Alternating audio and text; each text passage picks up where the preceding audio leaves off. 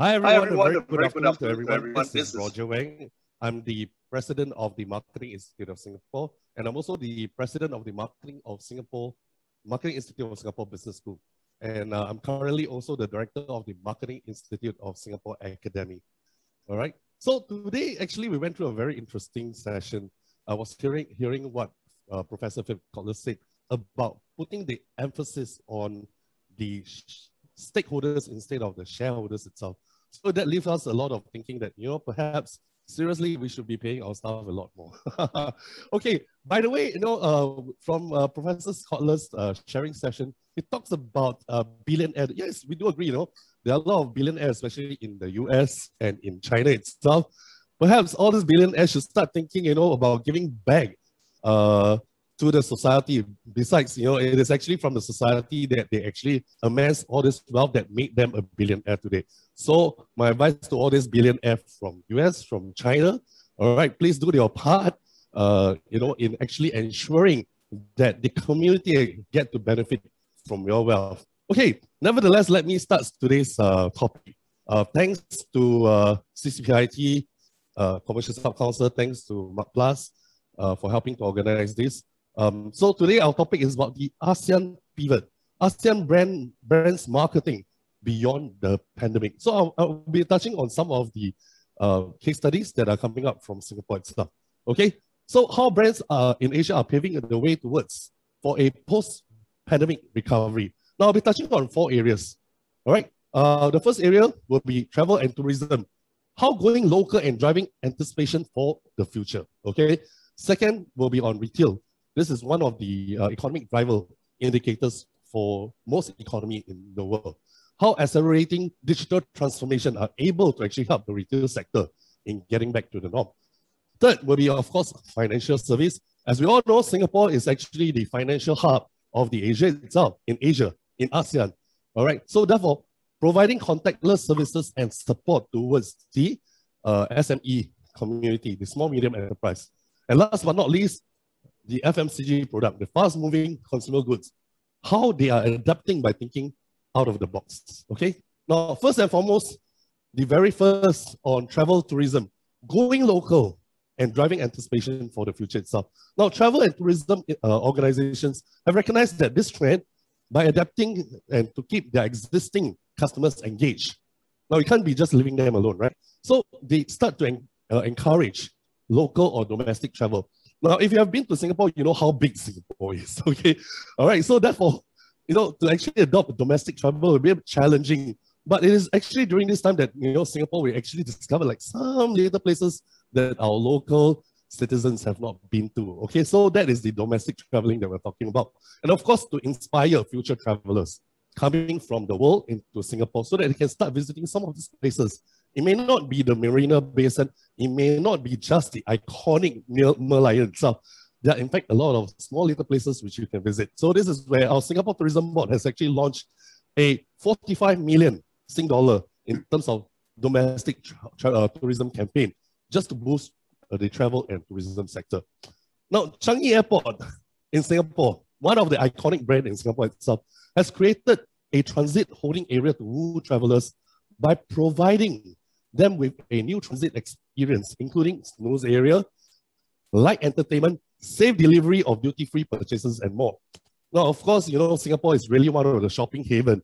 If you have visited Singapore itself, our airport, it's almost like a mega mall. So this is where, to keep the occupants or the merchants in the Singapore Changi Airport, to keep them as in terms of their business afloat.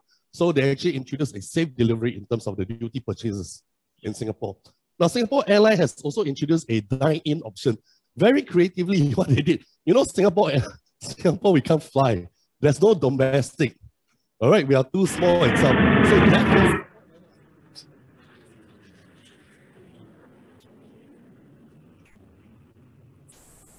from Jewel, which is, I think, our latest Singapore icon itself. So Singapore Airlines actually introduces a dine-in option in a park A380 jumbo jet, where the meals ranges between the economy to the first class. Now, this is actually to allow people the first time, perhaps you have never traveled, never on board before, all people to actually reminisce during the time they were traveling. And they actually watched a movie on board while they dined. Okay. Now, next, let's move on to the retail sector itself. Now, the retail sector actually went through a very challenging period in Singapore, especially during the lockdown. But very quickly, what they did was they adopted accelerating digital transformation. We earlier heard about China, from China itself, about live streaming. Now, this is something that's picking up in a very big way in Singapore retail sector. Now, COVID-19 has actually exposed the need of the retail industry to go into digital transformation in order to actually continue to reach out to their consumers who increasingly preferred to conduct transactions online and from home. They've got no choice. But the moment within this year itself, when they got used to it, even my grandmother at home are able to actually purchase things online right now, okay? At the comfort of their home, at the same time being safe. All right, so therefore brands in Singapore such as Isetan, Metro, Robinson were compelled to sell their products through e-commerce platforms such as Lazada, Shopee, and Qoo10. Now, if you don't know about this, please do a search, right? These are the e-commerce platforms that are very popular in Singapore. We are also seeing the other retail giants, such as the BHG, has also set up their own proprietary shopping platform. Okay, and the famous brand such as Shiseido has also joined hands with Isetan Mitsukoshi, one of Japan's largest retail group, to launch sales program through live streaming. And this has actually been shown to grow popular in popularity within the last few months due to coronavirus disruption. Okay, and of course, my next sector that I would like to touch on will be the financial sector, the financial hub in Singapore itself. Now, during COVID itself, right, coming in contact is something that's very challenging. So the financial sector immediately goes into providing contactless service and support. For financial player or service player in Singapore itself, their very first priority is to ensure business continuity among the small medium enterprise. But at the same time, they need to make sure that the branch offices that they have will never be the vector for virus. Okay, so this means shifting to digital and contactless service as much as possible. Okay, so and at the same time, digital finance as a means to advance inclusion and sustainability. Now, this is a quote by Mr. Ravi Menon, the Managing Director of the Monetary Authority of Singapore, and Ms. Joanne Barefoot, so the CEO of Alliance for Innovation and Registration and FinTech, when they were mentioning in FinTech in Abu Dhabi Festival 2020. So as you can see, Singapore, we are very quick in terms of adapting. So now it's very common for us to do pay now, all right, in terms of transaction. It's all via apps, phone apps itself. We are no longer using just the digital, the actual currency, but more of the digital currency itself. All right, and Singapore #1 bank, the Singapore DBS Bank itself, is providing complimentary insurance coverage and home loan payment relief for customers who are affected by the pandemic, as well as support packages for small and medium enterprise. Now, its COVID-19 hospital cash insurance policy, for example, has a record sign-up of 52,000 within a day at its peak itself.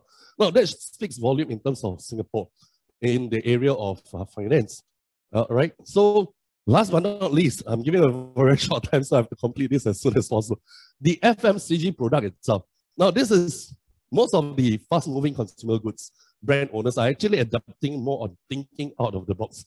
As you have earlier heard from our China counterpart, Mr. Jack Yao, and our Vice President himself, that he said that live streaming is gaining popularity in China, being one of the key engagement platform. So for fast-moving consumer goods itself, in fact, not just in Singapore, in several ASEAN countries, Asian countries itself are actually optimistic, all right, for their post-pandemic recovery. Now, a very recent survey shows that business in this area are expected to return to norm faster within 5 months as compared to 6 months that are expected by other industries.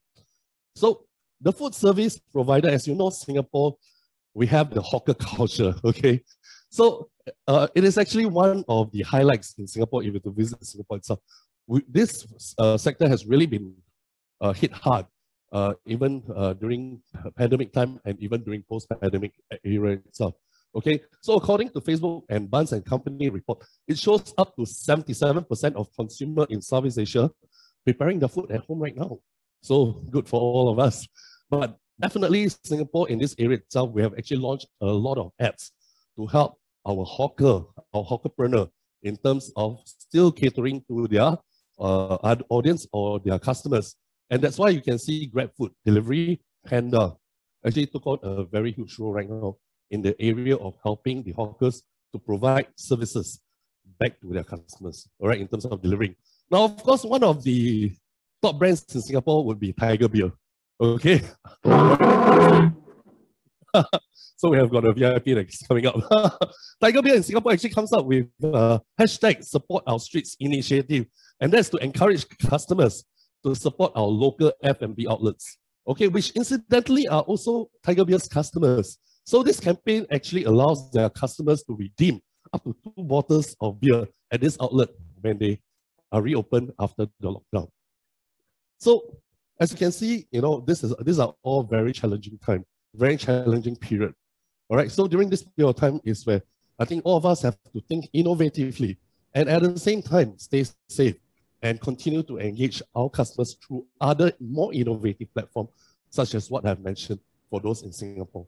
So with that, I would like to share my details. My name is Roger Wang. If you want to reach out to me, you can WhatsApp me. It's on the screen right now. Or you can actually scan on WeChat itself. So with that, thanks to the organizer. Thanks, Faith, for moderating our ASEAN Caucus. And we'd like to see all of you real soon traveling to Singapore again post-COVID pandemic.